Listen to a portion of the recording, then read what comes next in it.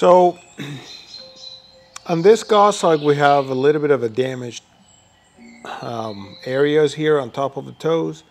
I mean, they're not too bad, but you can still see that some damages has happened here. I don't know what has caused them, but the bird came like that. So anyway, I'm going to briefly repair that. And what I'm using epoxy clay. I'm using the color, the neutral color or white. So basically this is from Aves company. They have really good products. But got to keep in mind that I'm not using epoxy sculpt. I'm using epoxy clay. So the difference is that epoxy clay dries quite matte and kind of like has a look of a clay on it when it's all done. So I'm using that. And let's see what we can do.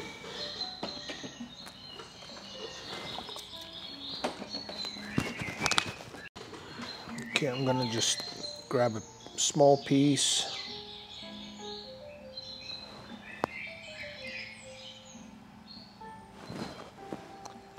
Gonna just put a very fine layer on top of the toe.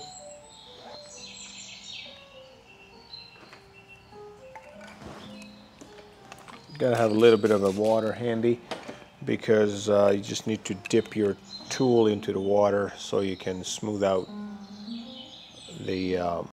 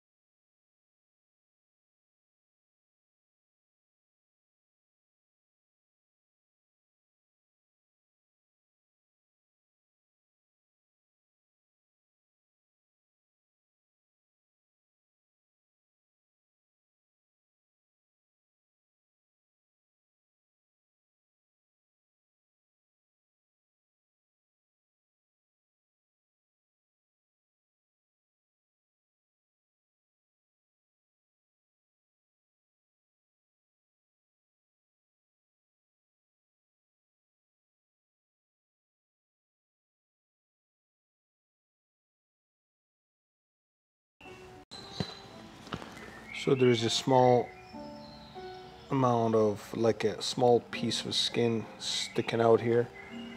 It's always best to remove it instead of trying to work with it because they're not going to lay down flat anyway. So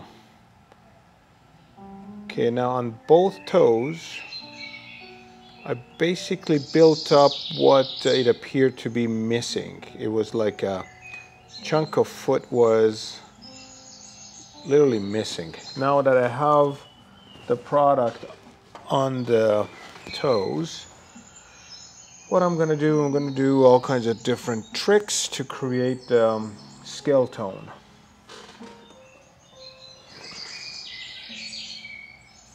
The first would be creating the lines between the big scales, like that.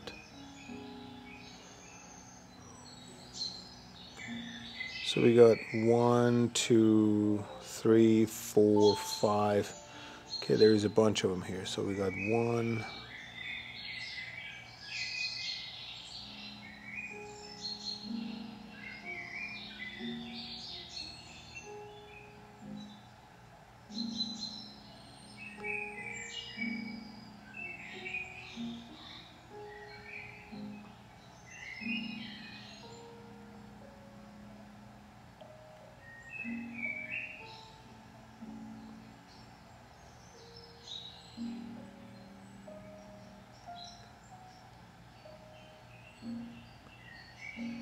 okay, I just leave the bigger scale impression first with my spatula. And what I like to do is get a small fine brush, dab it into water a little bit, and very gently touch those impressions that we made and try to smooth them out.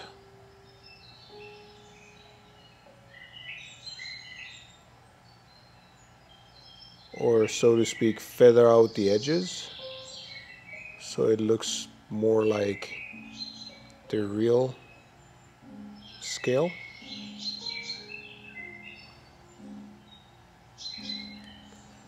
Same thing with here.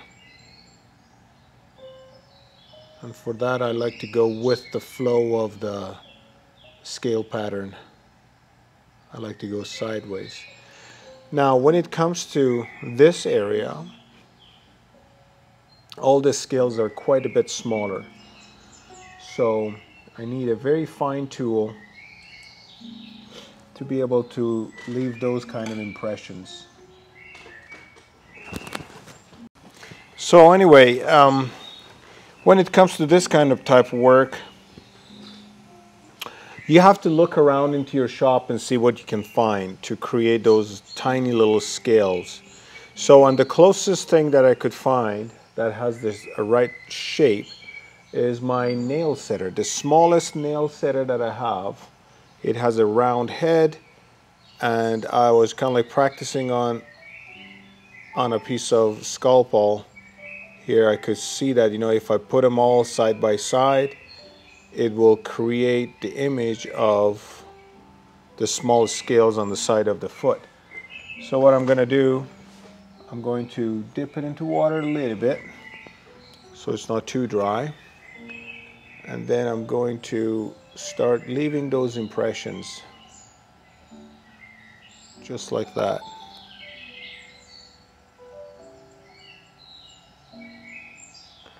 Because what happens is that you're probably not going to be able to follow exactly the real pattern of those tiny little scales. But once you start doing this and put them all side by side, and kind of like do them half circle instead of pushing your nail set straight, I'll go a little bit at an angle. So I kind of like, you know, half the circle is being leaving an impression in there. And same thing with this toe. And what matters is that you make it so blended, and basically you got to make it disappear. They make the damage look it's gone. Okay, now that I have left impressions, what I'm gonna check the other side. The other side actually needs some too.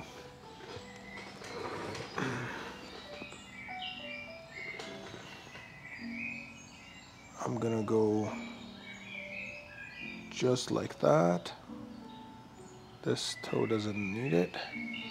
Okay, and after that, when you get your little brush with water, and when you start dabbing them all along, it's just going to blend and feather everything out.